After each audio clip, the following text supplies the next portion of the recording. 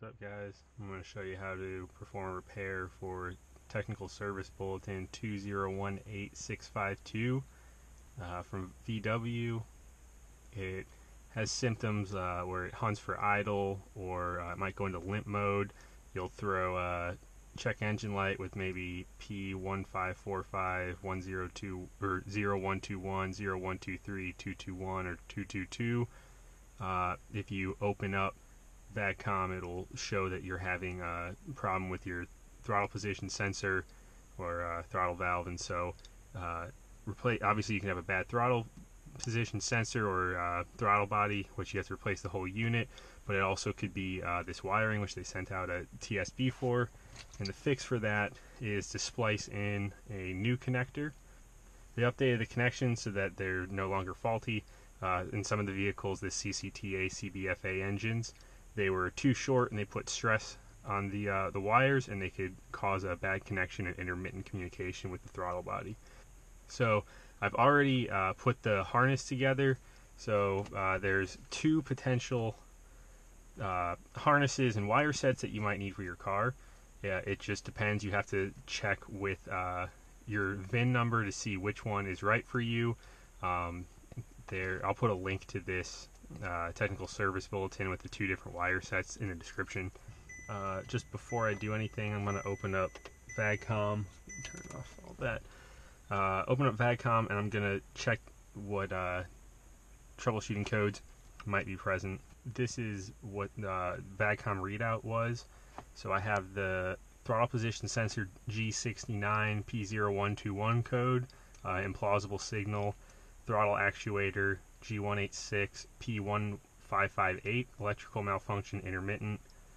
I have a mass airflow sensor code. I have the throttle valve controller P1545, and angle sensor G188 P0221 code. And this is what led me to believe, after installing a brand new OEM throttle body, that this TSB needs to be performed. So electrical repair, so disconnect negative terminal of the battery, tuck that away. So right here is what we're going to be working on. I want to go ahead and disconnect that. There we go. You can also disconnect the other two that are on this same harness. So now we got the harnesses out of the way. This is the one that we're working on. So this is the new updated harness. It has an oval. So this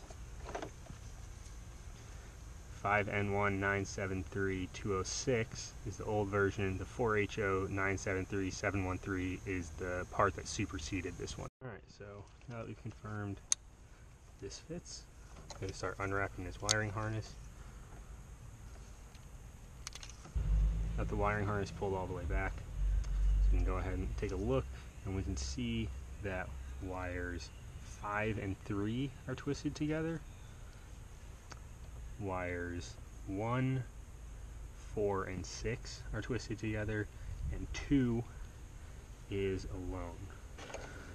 So now if I lay these down, I have these each cut at different lengths, and this is to prevent bunching up in one point. If we had all of them at this length, we would have a nice big bulb right there. We don't want that. So these are all cut at different lengths per the TSB. And I'm also going to go ahead and twist these up so that they match up how they were originally. The all yellow wires denote that an OEM fix was done. So I'm going to go ahead and cut this off, but leave enough that I can tell what color goes to what terminal, so I can go ahead and match these up. Alright, going to the point of no return. Gonna go ahead and just snip these. Start with wire number 1. So on here, wire number 1 is black and yellow. On my new harness, it is the longest wire, so I'm going to trim it all the way back there.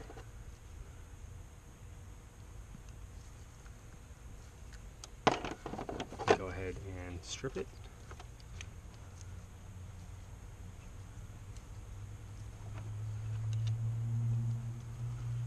And then we just go ahead and put this into the butt connector.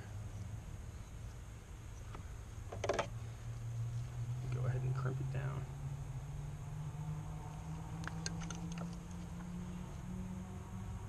Alright, there we go. that's sealed. Do the same with the rest of them.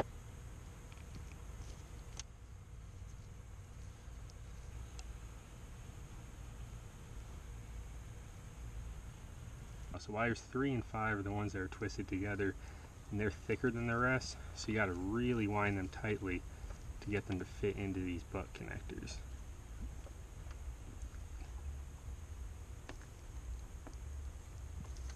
So I'm going to go ahead and reconnect everything. So these are all spliced. Hopefully good connections are good. I'm going to reconnect all of these guys. And before I do the heat shrink and electrical tape, wrap these up, I want to make sure that it works. So I'm going to go ahead over here, reconnect negative terminal. Alright, so VCDS, I'm going to go over here, I'm going to select the engine. So I'm going to look at 187, 188, alignment status, it says adaptation is okay. These are inverses, so this is 84, this should be about 16. Let me go ahead and push that down. 87 and 12. Seems good.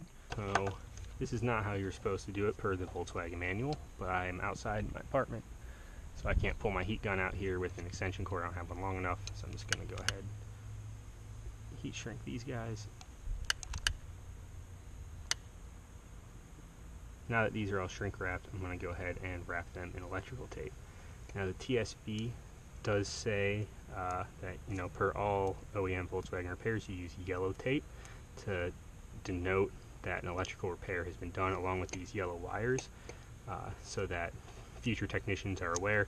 I don't want to have yellow in my engine bay, so I'm just going to wrap this in black so it blends in nicely with the rest of the harness.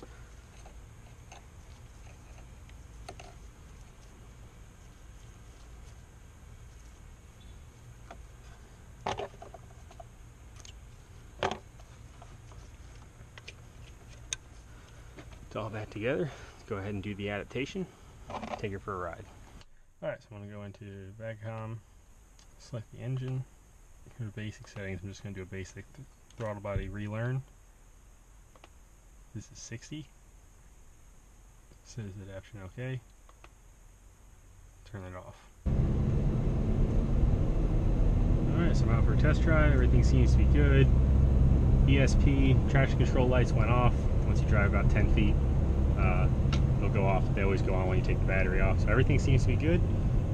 Hopefully this solved my problem. We shall see if I have any additional faults come up. With the new throttle body and the new harness, I think everything should be good.